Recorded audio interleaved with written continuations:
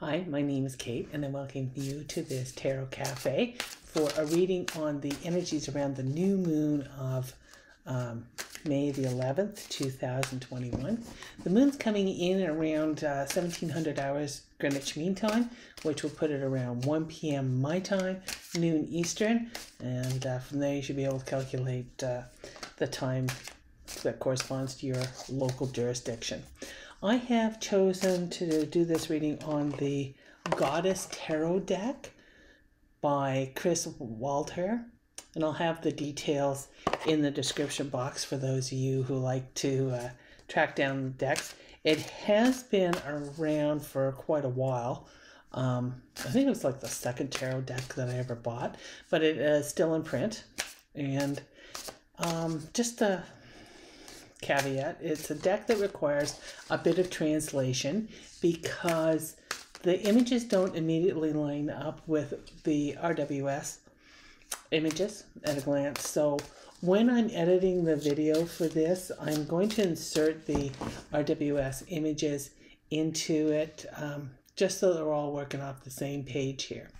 Now, new moons, of course, are about new beginnings and starting new projects. The focus of a new moon is on growth and progression and learning. And it's a good place for setting intentions to guide you in the next few weeks. This is going to be a 3-card draw. The first card will give us a sense of energy that is passing from us, what we can let go of, what we can release, what no longer serves us. The second card represents the central or dominant energy for this part of the moon cycle. And finally, the third card represents future energy.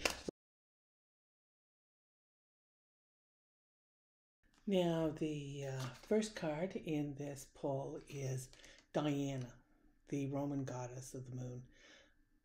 Not unsurprisingly, this card corresponds with the moon card in the Rider-Waite Smith deck. In the symbolic language of the tarot, the moon refers to the subconscious, the hidden, the interior world.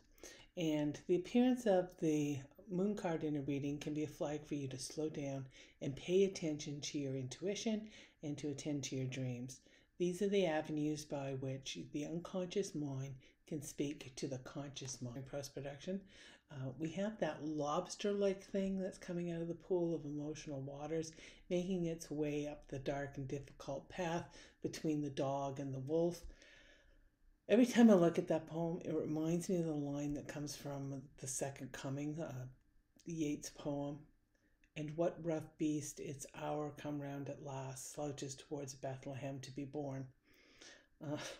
By the way, probably the only thing I remember from a 40-year-old freshman English literature class, but some things do stick, I guess.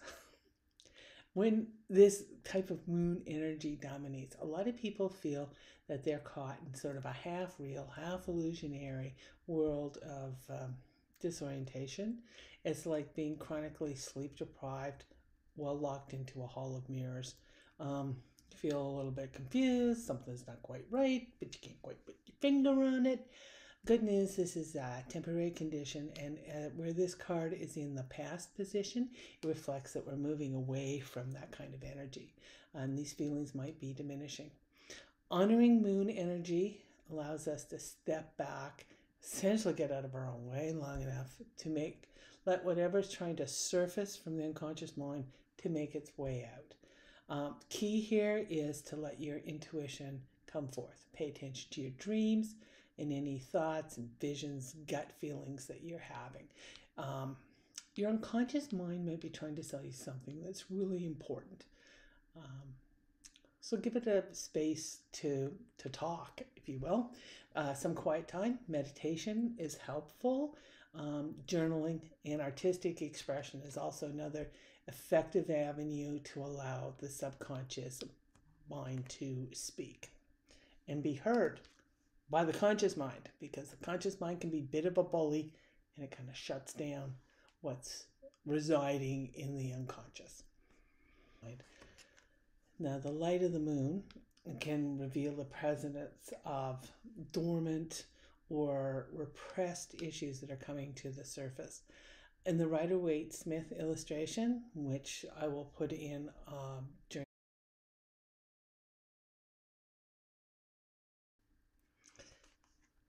the second card from this draw is Kuan Yin. She is the Chinese goddess of mercy. Her name literally translates to one who hears the cries of the world. And she's a bodhisattva, which is an enlightened being that has declined the pleasures of a heavenly reward, and until all beings are free from suffering and hurt and pain. Her willingness to sacrifice her own pleasures for the greater good of all means she corresponds to the number 12 card of the major arcana, the Hanged Man. And this card represents the central energy in this reading. Feeling trapped, confined, limited, uncertain, lack of direction, needing release, letting go. All of these are words that we associate with the Hanged Man card. The presence of the Hanged Man card in a reading can indicate that you're in an unhappy situation. If you're feeling stuck or trapped or have a mental frame of mind that is restricting you, sometimes your best tactic is to remember that you have the power to release yourself from this situation.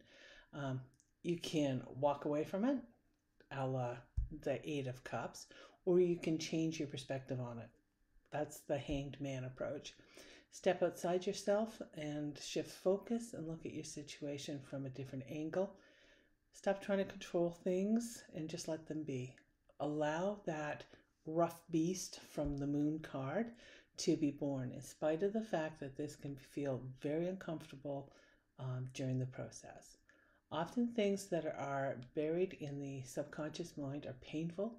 They're old hurts, broken, jagged parts of us that still pack an emotional wallop. And in order to cope with that kind of pain, you may have built a particular narrative that goes with that emotion.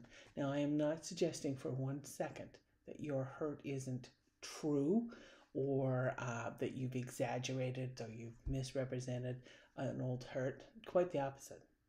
But the narrative that's coming forth might be from your 4-year-old self. So when you have a chance to examine it as an adult, you might find that your perspective on it changes. It might allow you to let go of an old narrative that no longer serves you, and it might give you the space that you need in order to heal those old hurts. Doesn't make your history change, but it may change your approach to your history. Kuan Yin, the goddess of mercy and compassion, invites you to be mindful about the attitude you have towards yourself. What are the old scripts that you're carrying around that are outdated and no longer serve your best interest? And the third and final card in this reading is the Eight of Pentacles, the Apprentice card. It's the card that speaks of mastering your craft through hard work, diligence, and dedication. In a spiritual context, the Eight of Pentacles indicates that you're building, trying not to trip over my tongue here, building your inner wisdom, your emotional and spiritual resilience through dedication to your path. Working steadily towards something can often result in a sense of futility, a sense of boredom or discouragement. Why bother? Just the same old, same old, same old, same old.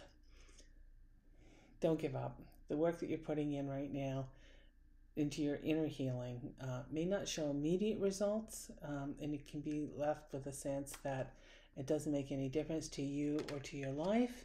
However, it is just not immediately apparent. The skills that you're currently mastering will help you in your future life. What comes from this vital work is not only in inner wisdom and a sense of self-confidence, knowing that you'll have the resources to deal with whatever life throws your way. The skills you're developing, and they are skills. It's not something that's natural talent. This is a learned skill. Will stand you well later in life. and you'll come away from this experience not only with a sense of connection to yourself and whatever you define as define, but it also gives you a sense of pride and a sense of self-confidence that comes from achieving your ambitions. So to kind of do a summary on this reading, let me bring up all the cards at once here.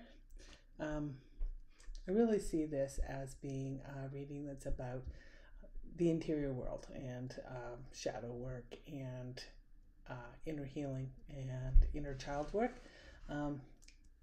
With any of these readings, it's about how I interpret the cards and what I see coming up. But definitely, a clue here would be the moon card, which is indicative of the subconscious mind, the hidden, the stuff that's under the surface. And then we come up with the Kuan Yin, right? Mercy, compassion, and self-understanding, right? Treating yourself with mercy and compassion, I think, is a very important part of this particular reading. And then finally, the idea of the hard work, right? We don't like to think of spiritual work as being hard work, but it is. And if you are in a place where you have things that are coming to the surface, it can be very difficult to maintain your focus. And I can only encourage you to keep going. And journaling is very, very useful. Meditation is extremely useful. But for the most part, take care of yourself. So this finishes the tarot pull for the new moon on May 11th, 2021. Our next scheduled reading will be the full moon on May the 26th, and this will be reading for the super blood moon. Not only is it a full moon, not only is it a super moon because it's the closest point in its orbit around the Earth, therefore it is larger and brighter in the sky, it's also a blood moon. That's right, it's a lunar eclipse, which casts the moon into a reddish shade. Although you probably only see that reddish color if you're along the Pacific coast. You might get some of it Pacific coast of North America, Eastern Australia, New Zealand.